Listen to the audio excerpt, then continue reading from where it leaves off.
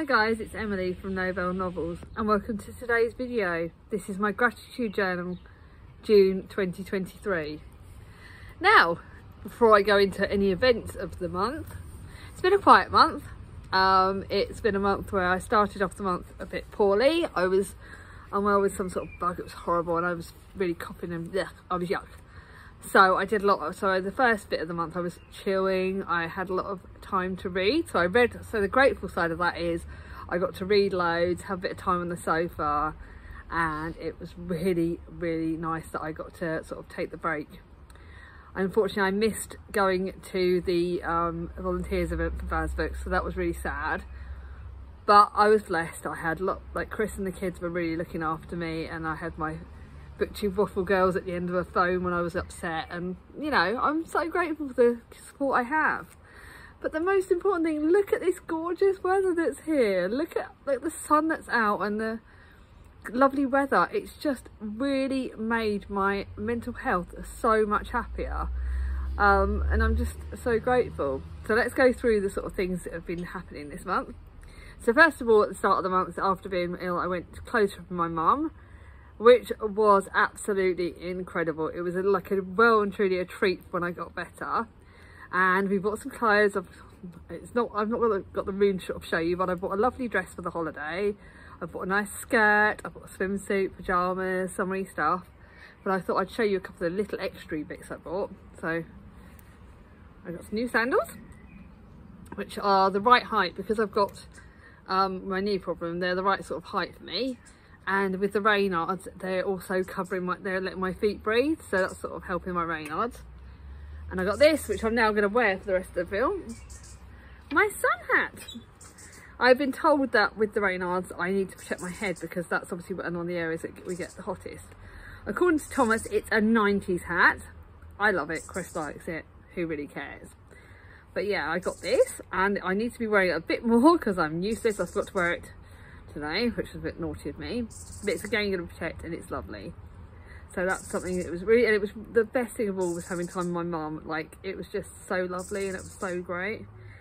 I also went clothes shopping with Mia, to get her stuff for her residential. Actually, Chris, I'm going to go and ask Chris to go and get something because he's sat on the other side. Can you open the bookmark that's on my twirly thing? Because I bought a little bookmark and I've just realised I've left it on my twirly thing. Where is it? On the top of my stand. Hang on. He's going to go and get me that so I can show you that. So we went shopping to get the extra bits for her residential, which I'll talk more about in a minute. And we went to Waterstones. We had a lovely time shopping, but we also went to Waterstones and I got Black Butterflies, and I got a few other books that were really, really lovely and that were my treats. But as Chris went and showed me, this is Mia's fault. I spent a bit of money on this gorgeous bookmark. Thank you, Chris, for showing me. We are Stardust Meant to Shine. So she made me get this lovely bookmark and it's so stunning. But I could put this, it was shortlisted for the Women's Prize. We know it didn't win, but I wanted this book because Charlie had spoken nicely about it and a few other people had liked it. So that was that. And I got some other books, but obviously I'll show you that on my book haul. But we went for a coffee shop. I'll show you at the end of the video. I'm going to be like doing that little picture montage thing that I do and show you some of the pictures of the month. And I'll show you a picture of me and Mia then, which was absolutely lovely. We had a really nice time. And we've had, I think, at least 2 or 3 family barbecues this month, which again, I'll show you pictures. We normally have my mum coming. Can you hear the noisy bird? We've got a noisy bird that's making a... Oh, we've got a little robin. There's a robin on the fence that's making a racket. So something else to be grateful for. But it's lovely. Sweet old cat's talking to the bird. But we've had, I think we had 2 barbecues. One with mum and one without. And she always brings her lovely home-cooked potato salad and rice salad. And Thomas, according to Thomas, the rice salad is the best rice salad ever. Chris does the barbecue food. He's really good at doing all that. And that for me is something sweet. But that to me is connected to another thing to be grateful for. And I'll tell you that in a minute. But yeah, Chris does the barbecue. Sometimes Thomas and Mia help. But all I have to do is the stuff in the oven. That's it. He does everything else and he's brilliant at doing that. So that's been lovely. Mia went on her residential trip. A bird's so lovely. But it was her first trip away with all her year 6, with a lot of her year 6 friends. and they went away for 5 days, and I was an emotional mess by the end. The girls will tell you I was crying my eyes out on the last night, but she had the time of her life. She was so independent, so outgoing, and she came back so much happier, and I'm just ridiculously proud. We are ridiculously proud of her, because she just did so well, and it was just absolutely lovely to see that confident side in her come back. She's made new friends which will help her get ready for secondary school, and yeah, she was just absolutely had the time of her life. Right, we also had Father's Day this month. Now Father's Day is quite hard for me because obviously I don't have my dad anymore, but it's Chris's day, and this is what we do. We celebrate Chris, and we celebrate the fact the fathers that are here and the fathers that aren't. And for me, like, my sister Vicky got us all, me, Charlie, Vicky and my mum, packet of Smarties, which was my dad's favourite sweet, so we all ate those at some point in the day, which was lovely. And Chris wanted a roast, so we did Chris a roast. He's got a lovely, I'll see if I can, I'll nab it, see if you can show you his, he got his, I'm not going to drop it. He got this, which is Chris, aka Dad. Was it the man, the master, or something else? But my friend Rachel does personalise things like that. So the kids picked to buy him that beer glass, and that is really special. And they also got him some chocolate bars from school, which I'll probably end up eating, to be honest, because I know he doesn't like chocolate.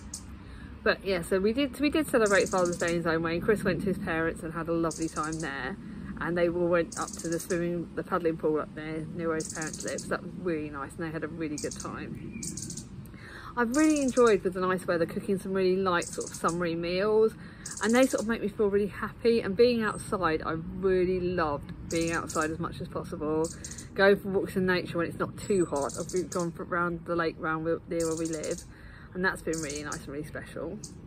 I uploaded my new tag video, which is my, it's a how do we rate our books tag, and that's done really well, and that's really been really encouraging how many people have said lovely things about that. So now I'm going to show you a couple of books that I bought.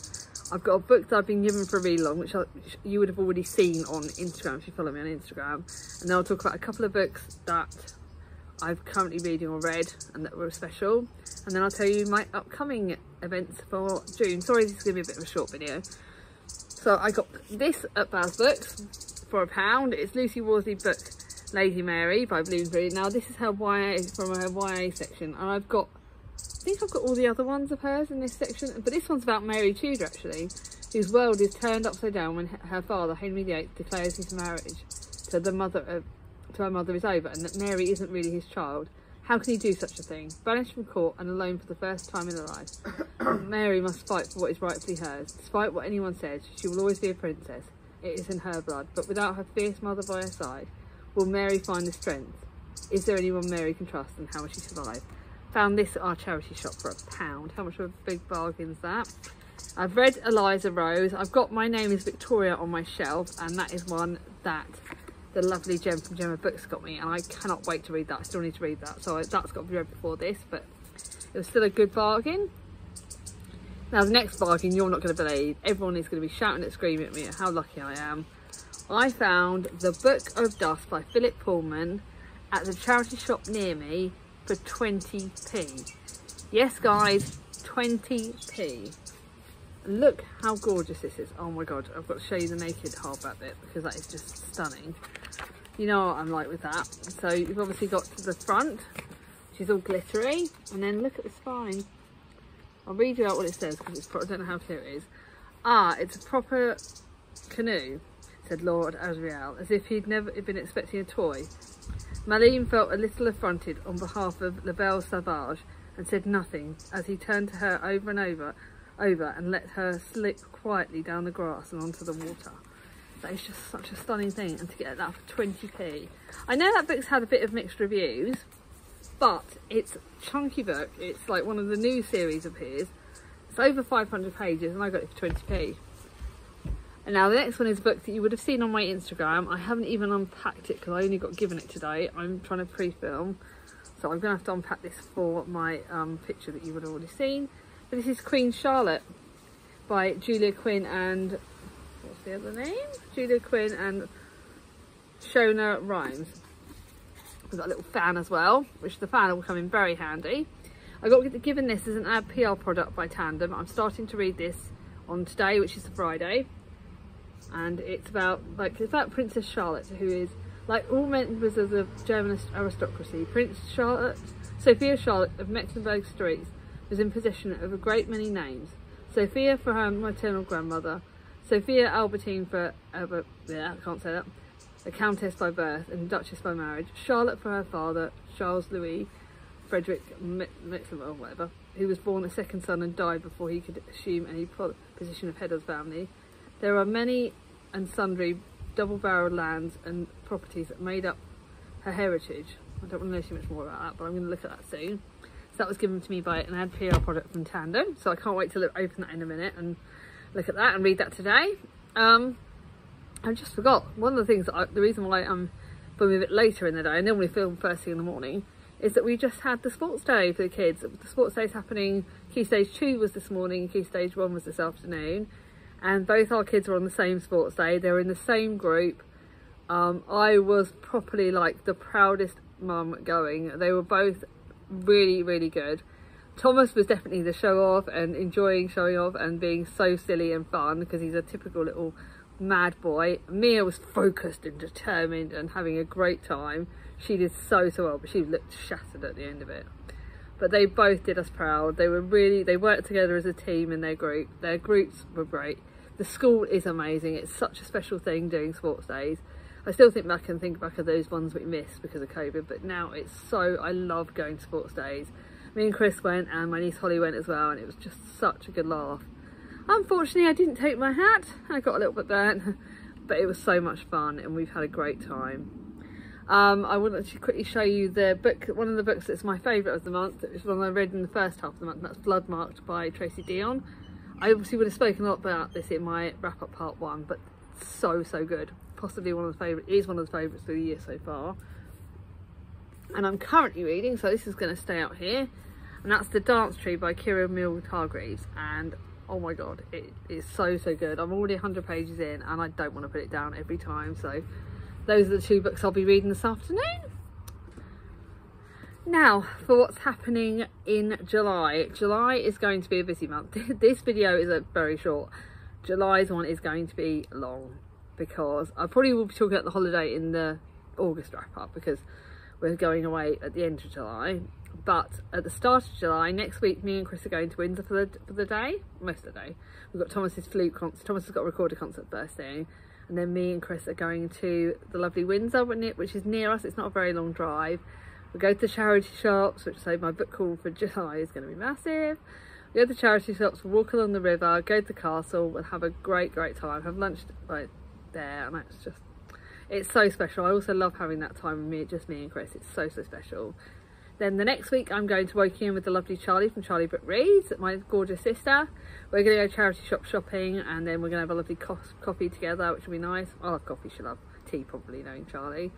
And then, like I said, at the end of the month, it was obviously holiday. Mia will be leaving her primary school, so there's going to be a lot of emotional, she's got lots of leaving things, like her leaving present. She's got production, we've got transition days, we've got lots coming up. But it's going to be a busy but great month. I don't know how much I'll read in July. I know that July is going to be insane, but it's a month that I'm so excited about. What things are you grateful for in June? Has there been anything that stands out to you? I'd love to hear. If you like this video, give it a thumbs up. If you're new to my channel, not subscribed yet, ring on my ding-a-ling, and I'll see you all soon. Bye bye.